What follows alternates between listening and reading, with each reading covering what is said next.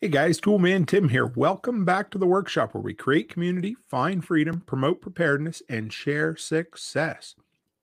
It's Saturday morning, and this is a very special episode of the weekend workshop. This episode will actually be episode 46 of the workshop podcast.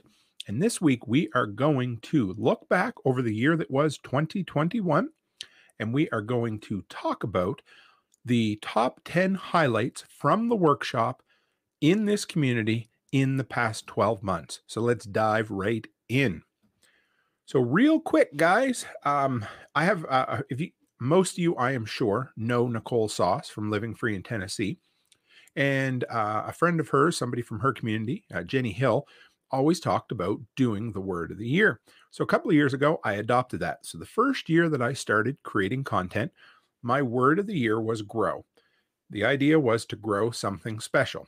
And it did. It came along. It came very, very close to my goals for that year, but I was blown away by how much growth I had.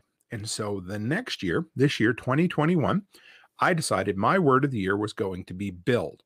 And the idea behind that was that I grew something great in 2020. And this year I wanted to build on top of that. And build we did. The workshop blew up. It found its name. It found its niche. It found its community. And of course, it's because of you guys. And that makes me happy and proud and excited beyond belief. So I thought, let's talk about all the great things that came out of 2021's Word of the Year build. And none of these are in any particular order. I'm just going to go through all 10 of them. It's like trying to pick your favorite child. You can't do it. So I just made a list of 10, all in random order, and let's dive in and talk about them. I hope you guys think back to some of these cool times that have happened, some of the neat things that have happened. And yeah, we look back on fondness, and I haven't really picked a word of the year for 2022 yet. I don't want to use build again, but we'll see. I'm not sure what it'll be yet, but we are heading into some great things for 2022. But before we do that, because I love top 10 lists and lists in general, I want to look back over what was 2021. So the first item, we'll just number them 1 through 10, doesn't put them in importance or not. But item number 1 was I set a goal to appear on 5 different podcasts over the 12 months. And I did it. Barely, but I made it. And it was exciting. And I'm not sure, looking back, I want to say the first one again was Nicole Sauce's Living Free in Tennessee. I went on there and talked about becoming a content creator in 2021 and how it is absolutely still possible.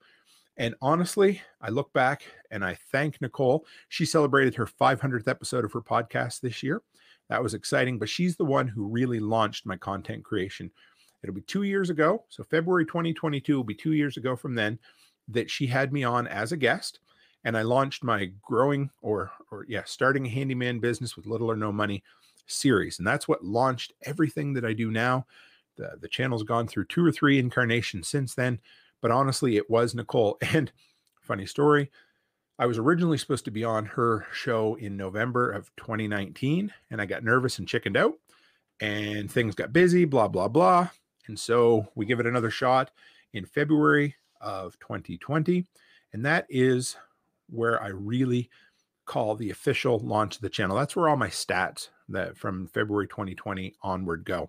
If you look back, the channel was established in 2019 with some little how-to videos. They were kind of fun, more promoting my business. But thanks to Nicole, she's the one that really helped me launch this. Second appearance, this is all under number 1. I was on the Survival Podcast with Jack again, of course.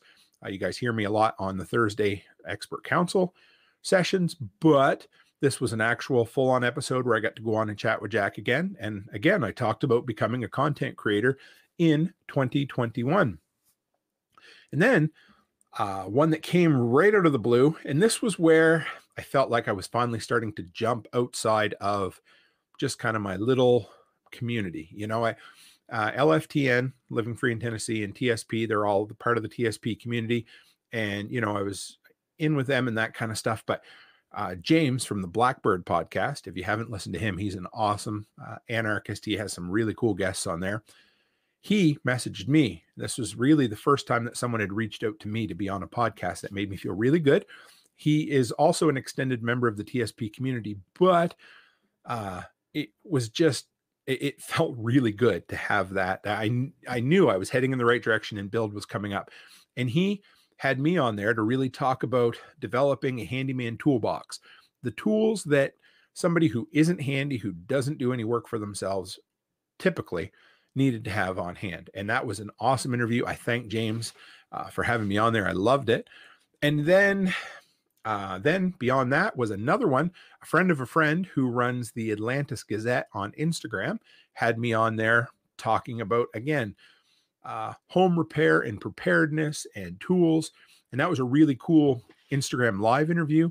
I had a ball doing that. That was a lot of fun. I even put it out on the podcast later on, and that was great. And then, honestly, the biggest build of the year was my appearance on PBN Live. And that was the first time that someone completely unattached to the TSP community reached out to me and said, hey, I'd love for you to be on our show. And at the moment, I didn't even know who Prepper Broadcast Network was, but boy, has that turned into something great. James had me on there. It's been awesome. Anyway, a little more about that down the road further on. Number 2, and this one was a personal one for me, but it was having Becky, my wife, on the live stream with me. I love spending time with my wife. I love my wife to death. And to be able to get her comfortably involved in my content creation was incredible, because there's so much her and I have prepped together for, our entire married lives. Sometimes before we called it prepping, and then other times after we did call it, but we were always into preparedness. And she is a wealth of information, and I've had her on for 2 episodes so far. I'd love to have her on a weekly basis, but there's so many interviews and things on the go that I might have to go to a 3rd live stream, and I'm not ready to do that yet. But we will have my beautiful better half back on again. But to me, one of the highlights of the year was absolutely being able to create content with my wife, and there'll be more of it. Number 3, the collab video. And this was when I really took a chance. Back in April of 2021, this year, I reached out to a ton of different creators. I want to say it was 8 different ones. I'm not 100% sure, but every single creator I reached out to said, sure, Tim, I'd love to. And we put together a really cool tool time collaboration. I'm sure I'll do another one coming up this year, where I had 8 different content creators do a 2 or 3 minute video on a tool they couldn't live without. It was so much fun. It just kind of invigorated me, and I know that it brought other people from other communities in, but it was just a lot of fun to interact. This was the real first collaboration I did with fellow content creators. And if you are a content creator out there, collaborate. Reach out to me, reach out to other creators, and collaborate, because it is so much fun and it's rewarding. And when you're done, you have a project you can look back on and say, I put that together with a little help from all my friends. So yes, I love doing the Tool Time collab video. Number 4, July 2nd, I launched my brand new studio space. So before that, if you look back on my videos, they were just shot in my workshop with whatever mess was on my bench behind me. The lighting was okay. The color was bad. You could see all my VCRs stacked up on a shelf, whatever it happened to be. And we were in lockdown, not lockdown, but we ended up having to stay home for a while because our, certain favorite thing went through the family, and we all had to quarantine for a few days. And so I made the best of it. I painted my fence and my deck, and I worked, put together a shed. And then one of the last days, I had a rainy day, and I tore everything out of the corner of my shop, and I put together what is the workshop now, the nice black with the signs and the LED lights and the DeWalt tools. And to me, that was a huge step up. I was building something special for you guys, something that you could enjoy looking at, something you can enjoy listening to. I put in some new lighting, and I really didn't spend a lot. It was close to one of my free projects, as I like to call it, a zero project, because I used paint I had on hand. I used boards I had on hand, shelf brackets I had on hand. The only thing I had to buy was the actual signage that I mounted behind me. But to me, that was one of my personal highlights of the year, was the new studio space early July. It really kicked this content up a notch. And, I'm always making small changes. So look for a few new ones. You guys have already noticed a few, I'm sure, and there'll be a few more coming. Number 1, 2, 3, 4, number 5. And that was hitting 1,000 subscribers / 4,000 watch hours. And I set a goal from February of 2020 that in 12 months I would be monetized as a channel. I didn't quite hit it. It was actually on my birthday that I hit 1,000 subscribers, March 26, 2020. So I was 13 months to the day that I got my first 1,000 subscribers. It was about a month later that I hit 4,000 watch hours. And then I was finally able to really start making a decent amount of money from my YouTube channel. I was already starting to make a little bit from my Amazon affiliate sales, but this is when I was able to start running ads, and it kind of doubled what little bit of income I was making. And that was a huge goal for me. And then, of course, I decided to make a big, hairy, audacious goal. And I set a goal of hitting 5,000 subs at year number 2. We probably aren't going to make it. I'm guessing we'll end up around 3,500 for now, unless a video or something really blows up. But you know what? Having goals forces you to build toward them. And that leads into my next goal or my next big event of the year. And that was hitting 2,500 subs. 2,500, that's a big number. To me, that was huge. I look back on some of my celebration videos, and like my 100 subscriber celebration, I was, it's almost humbling to look back. It was funny, and it happened so fast, just over a year between 100 and 2,500, about a year and a half, maybe. And I took the time and I told my story again, because there were so many new people involved in the workshop community that were coming in through so many different channels. I thought it was time for me to sit down and tell my story. And I enjoyed it. I really did. But 2,500 to me was a huge, huge milestone. By the time this plays, we'll be getting damn close. I think right now we're at 2,825. So my goal is to hit 3,000 before the clock rolls over or the calendar rolls over to 2022. And damn it, we're going to make it, or we're going to be really, really close. The next highlight. So 1, 2, 3, 4, 5, 6, number 7 in no particular order. And that was joining Prepper Broadcast Network, better known as PBN.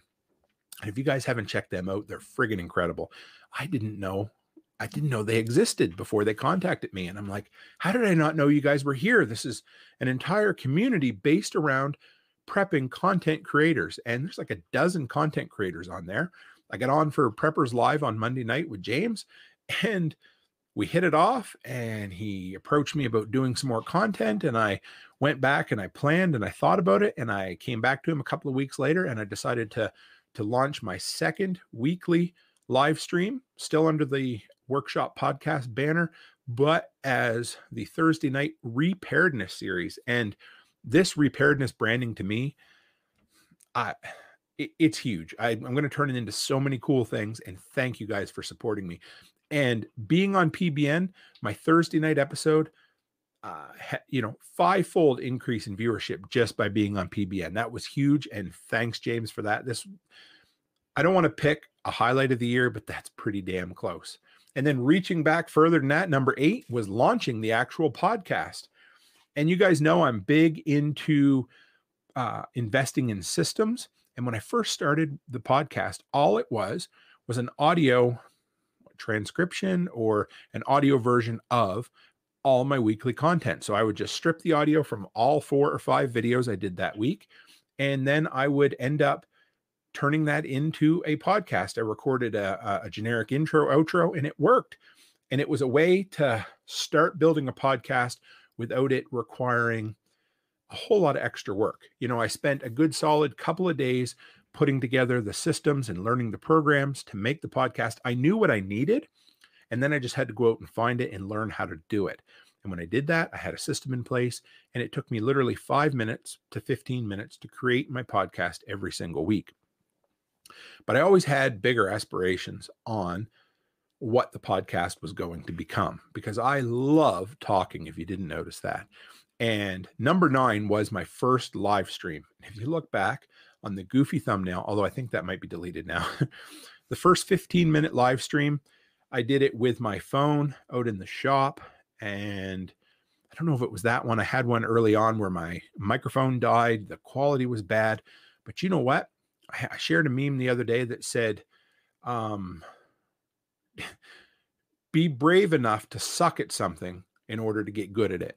And that is exactly what I did with my live streaming. I knew, and I was okay with it. I knew I was going to suck, whatever. I knew I was going to be horrible the first time, the second time, the third time. But you know what? Every single time I did it, I got better and better and better. And eventually I decided I need a workspace. And so here I am in my office in the basement of my house. I have hardwired internet here.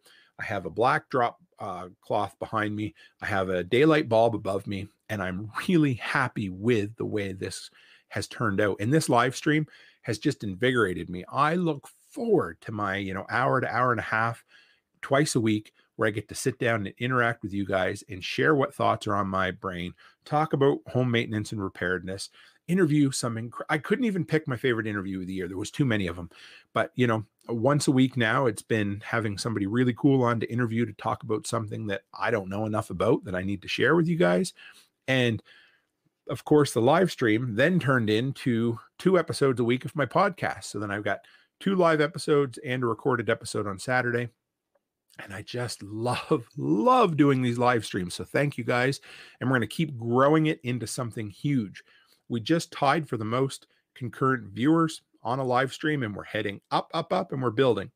And that's going to be one of the highlights of 2022 is how big these live streams get. And this one is number 10. It's not the least, it's not the best, but man, didn't I love doing these community member spotlights this year. And to me, this is what really got me going. I love collaborating, and you guys will see that I'm going to become part of a really cool collaboration project in 2022. Not going to get into it yet because it's still a secret. You could say there's a little bit of fire brewing in the background. That's all I can say, but it's going to be friggin' awesome. But leading up to that, of course, I talked about my collab video I did in April, but what I liked even more than that was having some really cool content creators and community members come on the first Monday of every month to tell me or to share with you guys a tool they can't live without, something about their community, who they are, what they create. And I just love it. And I'm sure I'm going to forget somebody, but I had Ryan Collette on first. It kind of spun out of him being thankful for winning the summer barbecue contest giveaway. And so he did a review of the barbecue brush.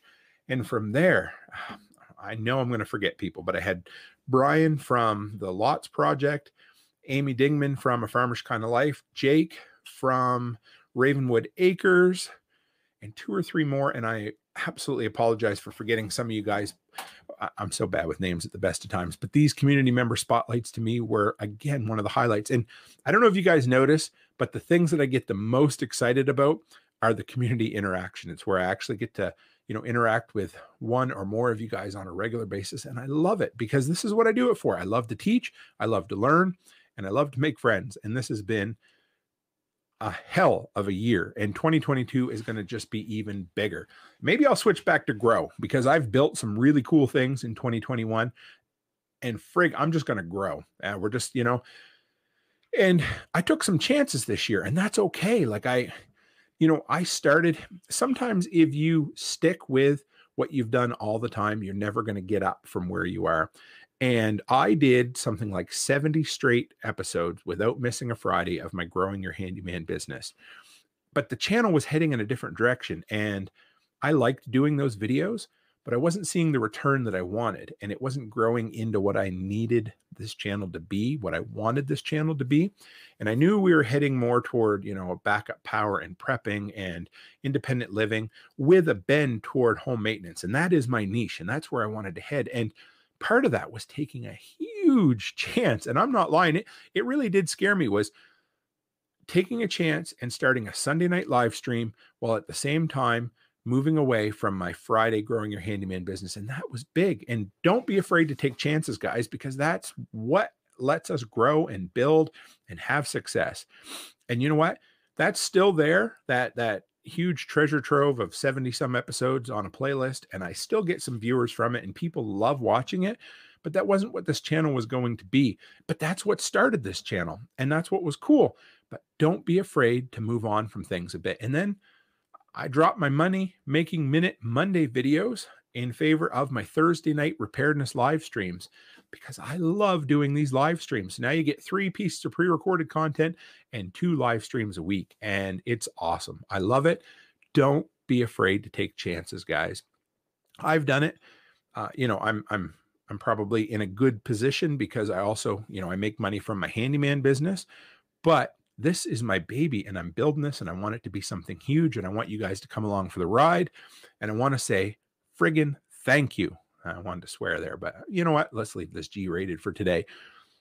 If it wasn't for you guys in the workshop community, I wouldn't still be here. I wouldn't be in my basement talking to myself or actually talking to you guys. This is where I started, February of 2020. So 2 years ago, sitting here with my iPhone 10, leaned up against a post, talking to myself with that old bearded guy just mumbling to himself, talking about. And you know what?